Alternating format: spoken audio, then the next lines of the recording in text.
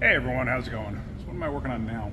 Well, I got a 2019 Ford Edge, and I'm not making a video on what I just did to this thing. I just replaced the transmission. It's an all-wheel drive 2-liter turbo, and I can honestly tell you, this was the worst transmission R&R I've ever done in my life.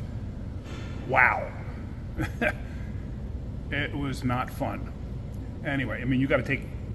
I think there was one bolt left holding the motor in place. I should have just pulled the motor and everything else out at the same time, because what a nightmare. Anyway, that's not what I want to talk about here. What I want to talk about is engineers' stupidity. I get amazed constantly at the stupidity of engineers. I want to show you something that I noticed while working on this vehicle.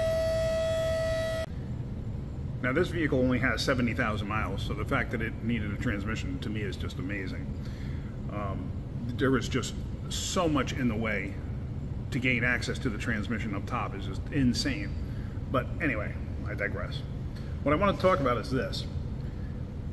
What engineers do sometimes just blows my mind. But check this out. I have the lift set up here, and I just want to show you something. So as you see, we have a lift point right here. You know, and up front here, I wound up having to use blocks of wood because I had to get space between, because of these plates, because I had to lower down the whole subframe.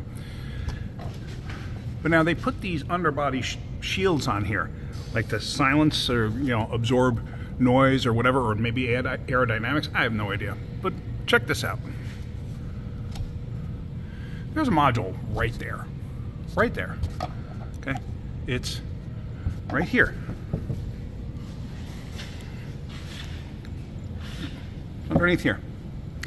What are the chances of somebody getting a flat tire somewhere and you pull into a repair shop or maybe a Good Samaritan or whatever who has a floor jack with them, and they're like, we're just going to jack up the side, and they misplaced the jack a little bit.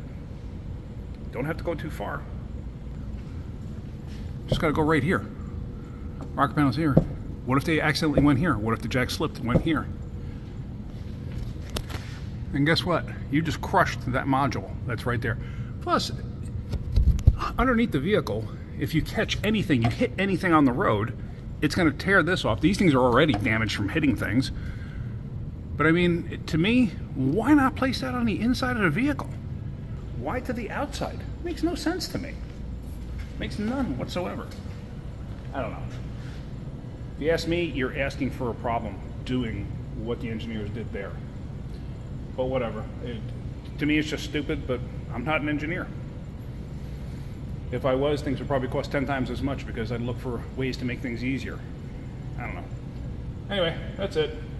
Just wanted to share that with you. Hopefully you're getting something out of my videos. If you are, hit that like button. If you could, please subscribe.